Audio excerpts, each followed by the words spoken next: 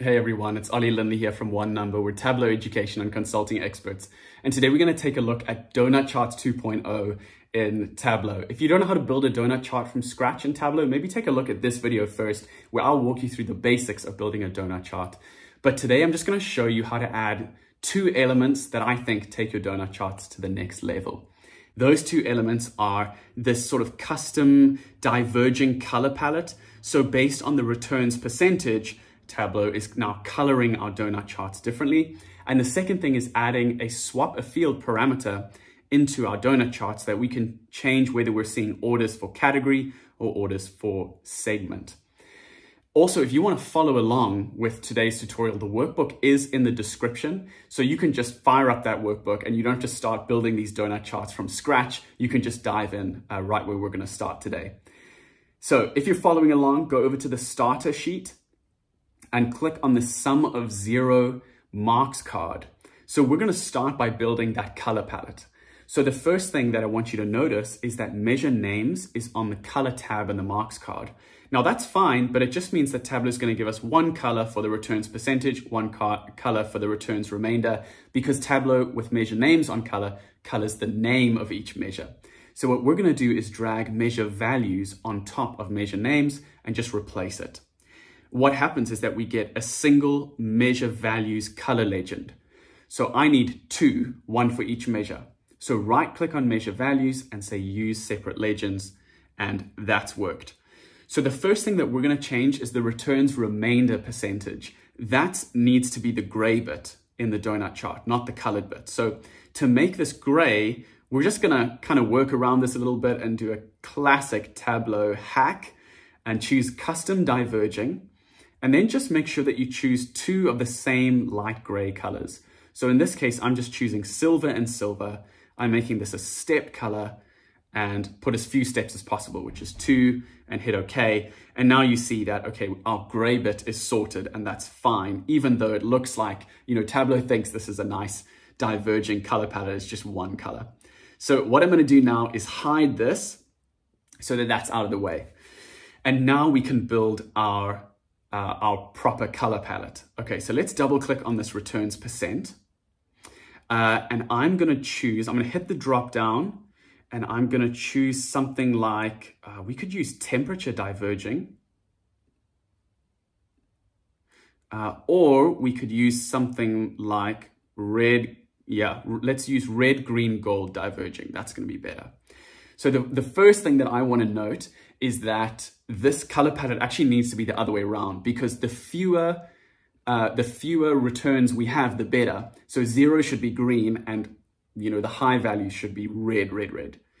Now, the one thing that I have done is I've added in some advanced, color points here, a start point, an end point, and a center point, just because I think this is a helpful tool to flag, hey, if we have returns over, in this case, 17.5%, we should flag that. This is super useful for your business if we don't want any returns over 10%. So set your center point for 10 so that everything over 10 gets colored in that sort of yellow to red range as opposed to green. Just a little side note, but that's what we've used here. And then we could always use the full color range. And in our example, we used a stepped color. So maybe click step color and add in 5 steps, and let's hit OK. And suddenly we've got our diverging palette, which actually works really, really nicely. And of course, you can tweak that however you like to make it work for you. But that is quite a nice touch, I think. And let me just quickly say, we're going to take a look at that parameter now. But if you want to learn more about Tableau, at One Number, we can help you or your team learn more about Tableau really quickly with our expert-led classes. We're super excited about the classes that we've got coming up over the next few months, and we would love to see you there. So for some more information on those, check out this link or the link down in the description. We really would love to see you there. Okay, let's build this parameter. So I'm going to start by hitting the drop down and clicking create parameter. And I'm just going to call this, swap a field parameter or something equally as inspired and creative. I'm going to choose string. My data type is string. And I'm just going to type out the fields that I want. And I'm just going to keep this simple with category and segment. You can add in as many as you like, play around with this and see how that works. I'm going to hit OK. It's now down in my data pane, and I'm going to right click and show that parameter. So I can play around with this now, but it doesn't do anything, right? Because a parameter needs some kind of constant to replace. What I mean is you've got to hook it up to an action in Tableau. Currently, although it's changing, Tableau doesn't know what to do when it changes, so it just does nothing. So what we're going to do is we're going to use a calculated field to hook up our parameter selection with an action. So I'm going to call this swap a field. I'm going to use the case function, which just says something like, in the case of our swap a field parameter, when you see the string category, right, in the parameter value, then show me the category field. So that's my identifier. When you see category in the parameter, then show me the category field. That's my action. Let's do this again.